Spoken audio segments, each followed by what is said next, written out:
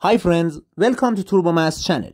Many people when they see this question, they don't know which operation to do first. So they often make a mistake. 4 over 5 then to the power of 2 then times open parentheses 10 plus 3 over 8 close parentheses.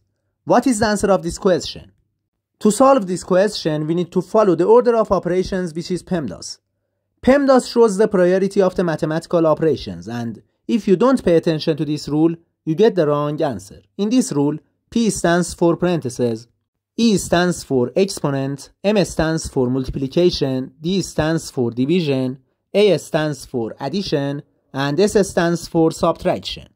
Multiplication and division have the same level of priority, also addition and subtraction have the same level of priority. When we have both in an expression, we start from the left and simplify the question. According to the PEMDAS rule, first we simplify the parentheses.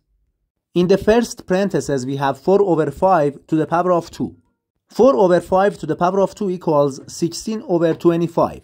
Now we have 16 over 25 then times open parentheses 10 plus 3 over 8 close parentheses. Okay guys, again we simplify the parentheses. Inside these parentheses we have 10 plus 3 over 8.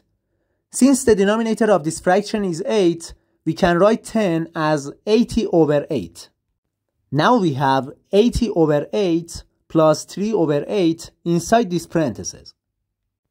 Okay guys, now the question is 16 over 25 then times open parentheses 80 over 8 plus 3 over 8 close parentheses.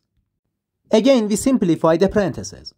We have 80 over 8 plus 3 over 8 inside these parentheses. 80 over 8 plus 3 over 8 equals 83 over 8. Now we have 16 over 25 then times 83 over 8.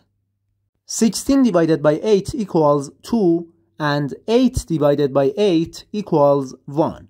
Now we have 2 over 25 times 83 over 1.